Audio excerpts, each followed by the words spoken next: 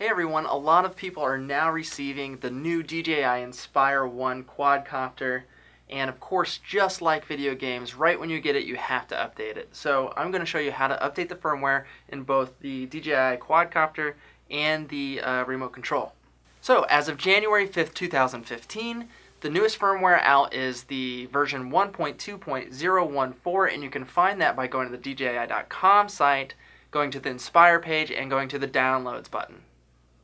Download the zip file and extract the files, and inside you'll find a .bin file that's used to upgrade both the remote control and the Inspire quadcopter. So first let's upgrade the firmware in the remote controller, and what I did is I took a USB thumb drive and put the .bin file in the root directory of this thumb drive. From there, you're going to take the thumb drive, plug it into the USB port in the controller,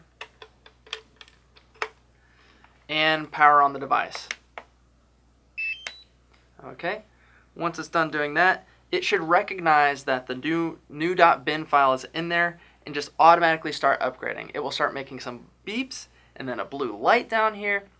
And when it's done, this LED towards the bottom will turn green and the beeps will no longer be beeping. I already upgraded the controller, so I can't show you exactly what the process was, but I have not upgraded the firmware in the quadcopter. So next, what we're going to do is on the camera, there's the slot for the micro SD. So we're going to pop that out, right? And then I have a micro SD adapter that I use to plug into my PC. So we just put that in.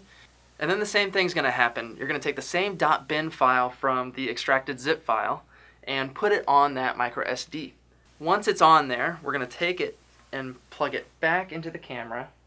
Then we're going to take a fully charged, it says half the charge, but you should be charging your battery all the way the first time you get it, and plug it on in, and turn on the Inspire.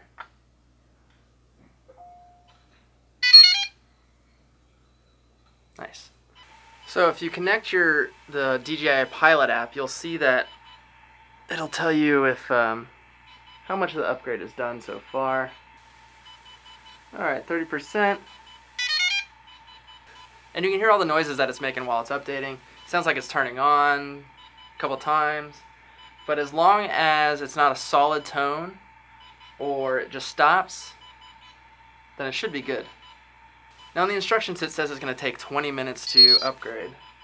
But when I upgraded the controller, it really only took about 4 minutes for the controller, where it said 10 in the manual, so I'm assuming this is going to go faster as well. Still upgrading. 51%. Alright, 97%. We have a solid red light in the back. 99%. Come on. Update completed. The aircraft will restart in 2 seconds.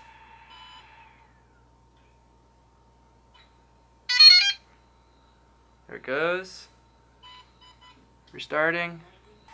Alright, and no more errors on the DJI Pilot app. So, what do you do if you don't have a thumb drive available to plug into the controller? Well, it turns out that DJI supplies with the Inspire a micro USB cable that you can actually plug into the camera. So what you can do is plug one end into the camera with the gimbal and the other end into the PC or Mac, and it should open up just like any thumb drive, and you can put the .bin file onto the camera directly. And once the firmware is upgraded on the Inspire 1 actual aircraft, you should be able to upgrade the firmware in the controller just by having the file on the camera. So that's how you upgrade the firmware on the Inspire 1 and the controller. If you have any questions, please list them in the comment section and I'll try to answer as quick as possible.